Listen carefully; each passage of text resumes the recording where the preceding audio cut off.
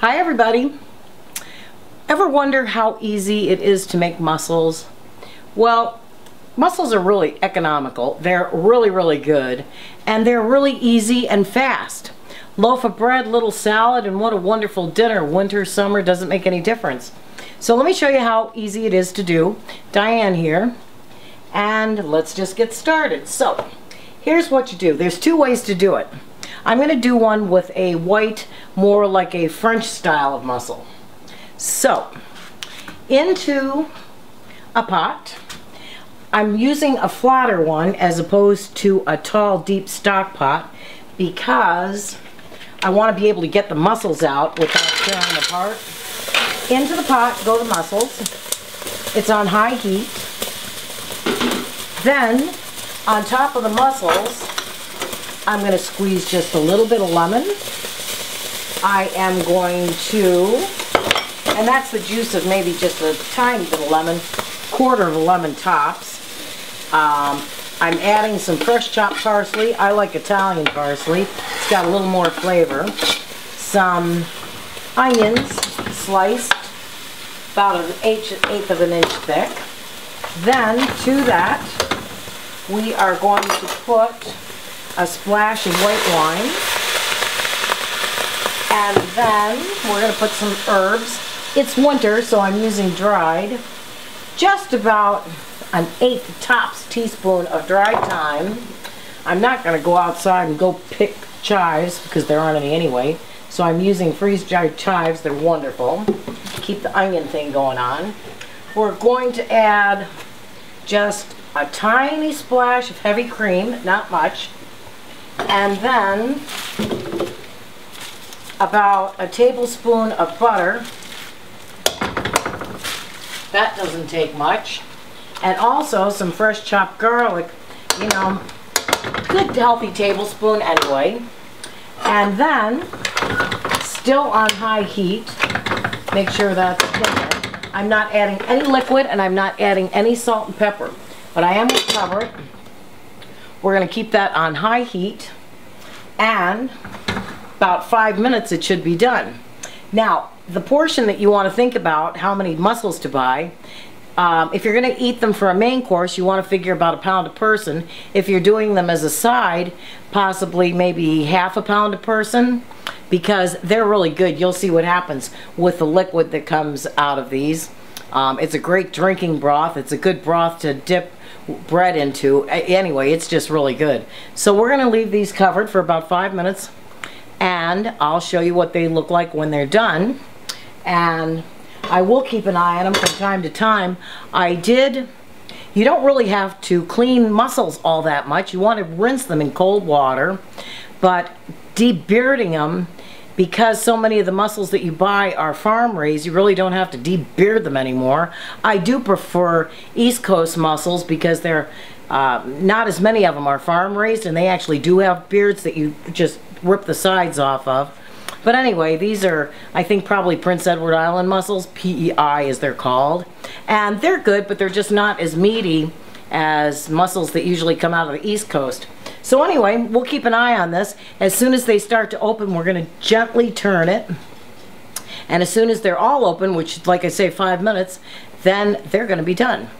Okay, I'll be back in about 5 minutes. All right, let's take a look. This hasn't even been 5 minutes because the pan was hot when I put these in. And oh my gosh, looky, they're starting to open.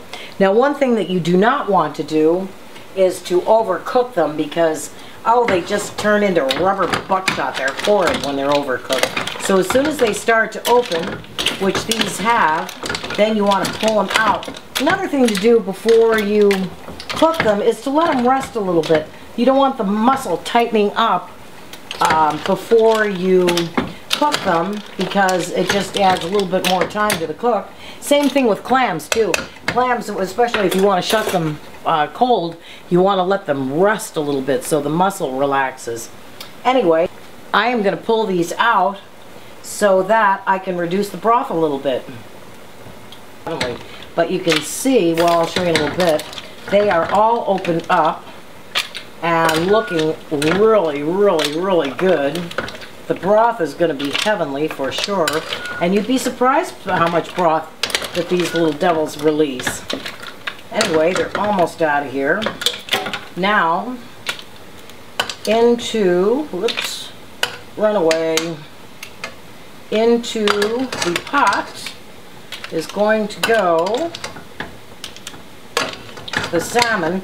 When you're fishing these out, if you wanted to cook anything else in the pan, in this broth, make sure you get all the little mussel pieces out, like these little bits, so that they don't get overcooked. So I'm just going to put those aside for a minute. And then into that broth is going to go a few pieces of salmon that I had, and that's going to poach for just a couple of minutes. And oh my gosh, this is going to be just heavenly. So, pan, and shake that up a little bit so that they're all evenly coated.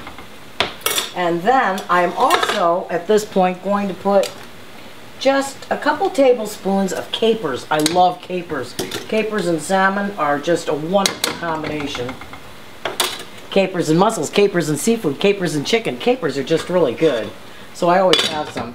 Anyway, that's going to stay in the pot for just a few minutes, probably about 4 or 5 minutes, and dinner will be served.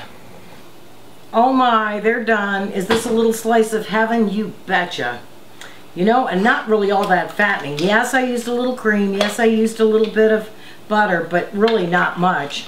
A couple tablespoons of cream and maybe a little bit of butter. So here's what I'm going to do. I'm going to put just a little bit of salmon in the bottom because it happened to come out.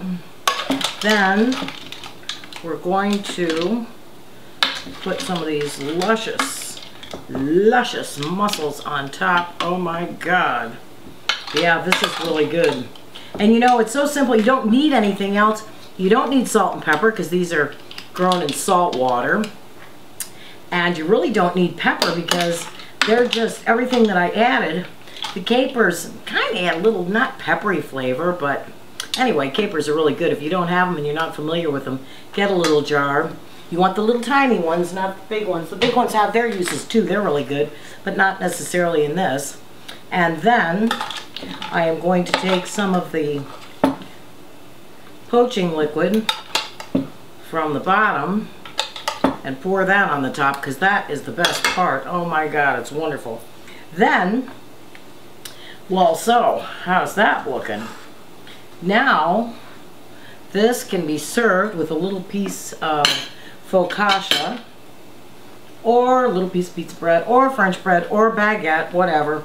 But the object is to use the bread for a dunking vehicle for the liquid in the bottom, because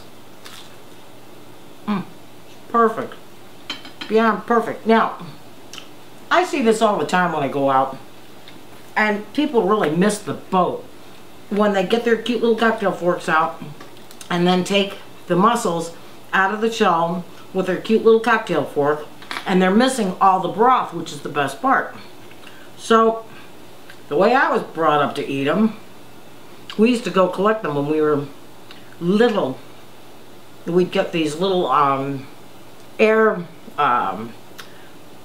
things on our arms and get some bushel baskets and go collect them off the barnacles. But anyway, so here's the mussel. I dipped it in a little bit of this sauce down the hatch.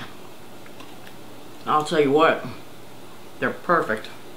Wow, what's not to love about those? Now let's try a little bit of that salmon. Oh my God, this is definitely a wonderful dinner, lunch, Sunday, supper, whatever you want to call it. Heavenly. You can put scallops in there, you can put shrimp in there. And I will come back and do how-to with a red sauce, which is really good too. Chopped tomatoes. But anyway, that's the white version, more in the French theme. I hope you enjoy it, and I really hope you try it because It's pretty easy, and it doesn't get any faster than that. So, we'll look to see you on the next episode. Thanks for joining me in the kitchen. Diane signing off.